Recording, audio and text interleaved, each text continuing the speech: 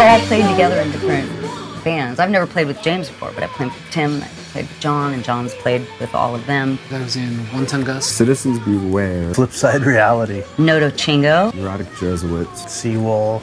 Yokohama Hooks. The Sissies.